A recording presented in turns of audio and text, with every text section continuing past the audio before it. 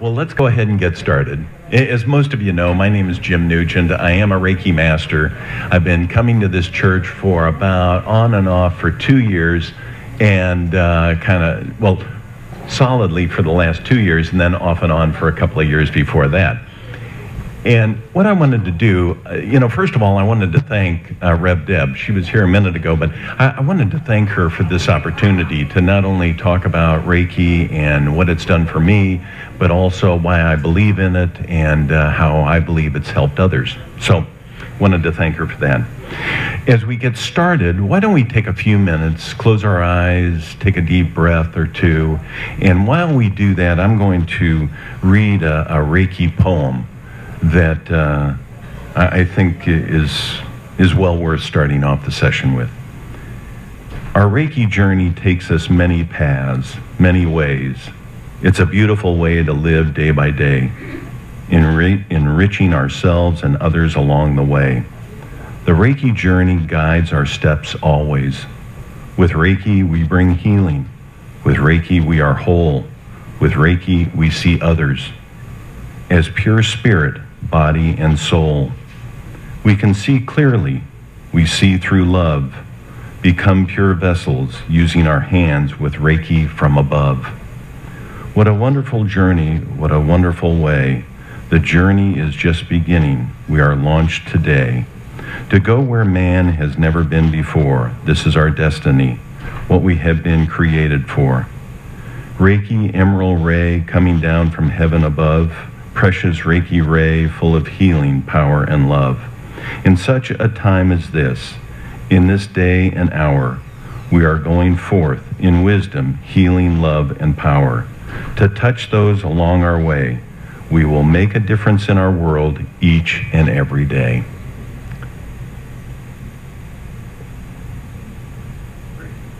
Yeah, that's really nice. Thank you.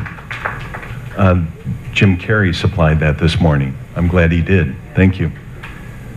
So, just a little bit about my Reiki or my healing journey is that, this actually started back in 1993. I was in Scottsdale or the Phoenix area with some people, and I was just beginning my spiritual path. And I was at a gathering of some people, and this woman turned to me and she goes, "You're a healer." I said, "Well, no, I don't think so." And she goes, "Oh, no, I think you are." And she said, "Why don't you, I'm going to sit down here." And she sat down on a piano bench, and her back was to me. And she said, "Why don't you just take your hand and run your hand, along my back and see if you feel anything." And so I did that. I started at the top of her head, the crown, and then came down the neck. And all of a sudden, the palm of my hand turned cold. It was just like there was air conditioning blowing on it. And then, I moved to one of her shoulders and then kind of progressed, and then something lower down on the right-hand side. And so I said, "Okay, I'm done." And she said, "Okay, tell me what you felt." I said, "Well, the neck, and then the shoulder, and then she goes, "Okay, well, the neck, I have a neck problem. I had a car accident, and I had a problem with that. The shoulder, you're right there, because I had," and so on and so forth. And so that was the first time that I was kind of introduced to that, what maybe healing might be about. And so I didn't think too much about it. I thought it was kind of cool, but I kind of put it on the back shelf. And then jump forward about 9 years, Jamie and I meet this woman, and she's a Reiki master and Reiki teacher, and she's giving a level 1 class. And she asked if we wanted to join. And I had heard a little bit about Reiki, really didn't know too much about it, and so we decided to do the class, with Paula, back in 2002. And that was kind of cool too, but then I put it aside again. Because every time, I always had kind of a running battle between the spiritual side of life and working for a living. And so I always chose to work for a living. I don't know, the corporate thing. So then, October 2014, I finally leave the corporate environment. But I had a friend that said, "Why don't you start asking God for true guidance? Really to be guided. How can you be of service? What's your life's purpose? What can I do as I move forward?" And so I did that. And so pretty soon I found out about a class having to do with healing. and it was at Harmony Grove. It was in San Diego, and it's like a weekend institute. It started Friday, Saturday, and Sunday. And so I attended that, and as I met people in the class, I found out that they had just completed level 1, and that the following Thursday they were going to start level 2, and then they were going to move on to level 3 and so on. And so I asked this woman that was teaching, if I could join, her level 2, level 3, and so on class. And she said yes. And so as I look back, and I think it's kind of interesting about today's sermon or message, is that it's about guidance. It's about the next step. It's about trusting. It's asking for guidance. It's listening for that guidance. And as I look back over the last 3 or 4 years that I've been doing Reiki, that's exactly what I've experienced, is that I've been guided. And I think I've been guided to this point right here today, that I can share this. So, with that as the start, let's talk a little bit about what Reiki is. Well, first of all, it's an Eastern healing modality. It's actually started in Japan, a couple of 100 years ago. But it also has some roots here in the Hawaiian Islands, because one of Master Usui's disciples actually came to Hawaii and was starting to teach people on the Hawaiian Islands. And then she eventually moved on to the west coast of the United States, and it started to grow from there. Reiki, you can kind of break it down into 2 different words. Rei, that's the source or universal energy. And then Ki is the life force. That would be prana, chi, many of the other things that you hear from different types of healing, okay? Reiki heals on 4 levels: the spiritual, the emotional, the mental, and the physical. And I mentioned, and I highlighted, you can't really see it here, but on the spiritual and the emotional level, I think as we move forward, they're going to see where more and more healing really starts on the spiritual and the emotional level. Emotional in the sense that, what do you say to yourself? Do you love yourself? Have you forgiven yourself? You can't really love others until you can love yourself, and that starts with healing your emotional side, and then healing the spiritual side, the meditation, the talking to God, the asking for direction, trusting, and so on. Then Reiki energy can be used to benefit many. Not only people, but also, one of the things that I like to do, you can do, and I'll talk about this in the next slide, but you can send Reiki energy to people having surgery. So I have friends that send me text messages or emails, and they say, so-and-so is going in, would you please send them Reiki energy? And so what I like to do is I like to fill the entire operating room with Reiki energy.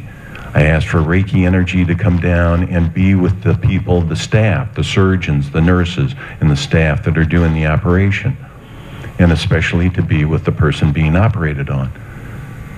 But it has tremendous power. I also give it to animals. If you have a dog, anytime I come by and see your dog, I'm always giving your dog Reiki energy. I give it to my dogs. Recently Jamie and I lost one of our dogs, and it was on a Saturday night, and I think she had a stroke, and we just held her, and I just gave her Reiki energy from the time it started to she took her last breath. But also, I do it when I'm snorkeling, when I'm out with the fish. I bless all the fish and, love that sort of thing. I see some nodding heads. I know people do that. Cindy, Chris. So, but it's the sort of thing that it benefits all, or it can be benefiting all. So what happens during a Reiki session? Well, first of all, as a Reiki master, I have a massage table. It's out on our lanai. It's a beautiful setting. I'm blessed to have that location. But the first thing that I do after asking you to lay down on the massage table is I ask to be a clear channel. I'm not the healer. I'm just a channel for God's energy. And I ask to be that clear channel. I also ask for your guides and your loved ones, anyone that's passed over, to join us, to be a part of the healing process. Reiki can be either hands-on or hands-off or it can be distance healing. And usually I have kind of a sense, and I think this is probably true of most Reiki healers, is that almost before the session starts, you have an idea as to whether it's going to be hands-on or hands-off. People like hands-on because they can feel the energy from the hands. That's what they tell me. But there are some people that prefer to have hands-off. And that's okay too. Reiki healing is intuitive. Upper body and lower body. Even if I'm working on your feet, if there's something, a problem that you're having with your upper body, the energy is still going to that point in your body. The healing's being done. Now, a couple of things that I do is that I work with chakras and energy clearing. I use a pendulum.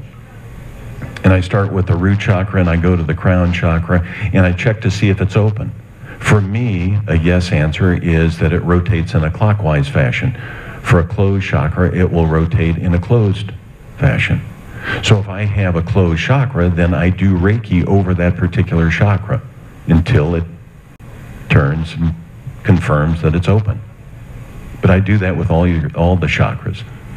I'm also given spiritual guidance, and I think that's what was so interesting about the synchronicity with the talk this morning. What I do is that when I have an appointment with someone, I touch in with their higher self.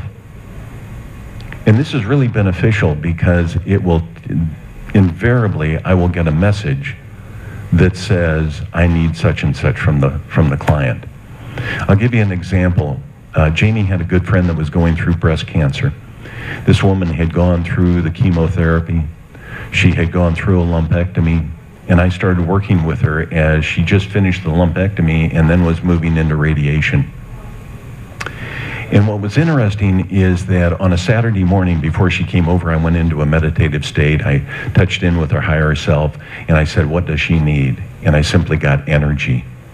I thought, well, that's kind of interesting. And so I just, kind of put it aside and went about some morning things that I wanted to do before this woman, arrived. So the doorbell rings and I go to the front door and I open it up and this woman is standing in front of me and she is gray. The radiation has taken such a toll on her, she is ashen. And then it dawned on me, okay, so this is what we're talking about, is that she needs energy. So I put her down on the massage table and it was almost like, she was just sucking the energy out of my hands. I mean, she was just devoid. She needed that energy. And so afterwards, and session went on for about an hour, and we went downstairs and gave her a glass of water, and we sat and we visited, and, well, how do you feel? And, well, I feel much better, and I feel like I have some energy now. But what was really interesting for me is that I could see the color return to her face. And if you've ever seen somebody that's really sick, you see there's kind of a gray or an ashen color. And so that's just one example. But I have, and so that's a before session, but also we get information while the session's going on. I had one the other day, and it was starting, the client was laying on her back, and I started to work, and pretty soon it was just like I was on a boat and I was rocking back and forth. It was kind of a strange sensation. I had never felt it before when I was working with someone. And then as I asked more questions of my guides, well, it was just like being on an ocean liner, on a cruise ship, where, every once in a while the waves will be kind of strong and they'll kind of push you side to side as you're walking down the hallway. And that's what I was getting. And then the more I worked with it a little bit, then I realized, well, it's ocean, water, represents emotions. And then afterwards, I said, are you having some emotional issues? And the answer was, yeah, I'm having some real, kind of a tough time. And so that's an example of how you get, guidance while you're working on people. Other times it'll be, you might have, I had one the other day where, it was just, I should massage your hands. And I usually don't do that as part of Reiki, but As I thought about it, her cuticles were kind of torn apart, and she was, nibbling on her fingers and that sort of stuff. But she was holding a lot of stress, a lot of pressure in her hands. And, you build up lactic acid in these small knuckles. And so, just to be able to work that out. And so it's an interesting thing. I think the more you do it, the more you work with Reiki energy, the more you're open to, other ideas and guidance and that sort of thing. Okay? So what to expect? Well, I wanted to put this on here because sessions and results, we are, for the most part, pretty we're into instant gratification. We want to feel something now. And many times after a Reiki session, you will feel the energy. You'll feel stuff going on. But I really think that what I've seen is that there is, the client starts to relax after the second and the third and the fourth session. And so, and that's what people have related to me, is that things happen. They feel the energy more, maybe they feel something happen inside them, that sort of thing. But it usually, so you might feel something on the first session, but it usually seems to build so that you feel a little more on the second, a little more on the third, and a little more on the fourth, that sort of thing. How often? Maybe once a week, once every 10 days, something like that. Cost? I work on a love donation. And I put this down just to give you some idea as to, well, what is Reiki and how much is it and that sort of thing. I've been given anywhere from $20 to $100 for a session. I just ask people to put, whatever they're going to give me in a little red envelope. They seal it up, and then they put it in a God box. And so it's after, 3 or 4 different sessions that I collect that. I don't do it for the money, but there is an exchange of energy. So with that said, questions, thoughts, comments? How about from the other Reiki masters? Anything you want to add? Okay? Yeah, you did really well. Good. We all have our own paths that we're moving through, and this is the light that can guide everyone from what they need. Yeah. I say that a little bit louder because I think that's key. Yeah, well, we're all on a path, and it's a different path, and so many paths to truth. And so as we all seek truth in life, don't get hung up in the path. It's the destination, the truth.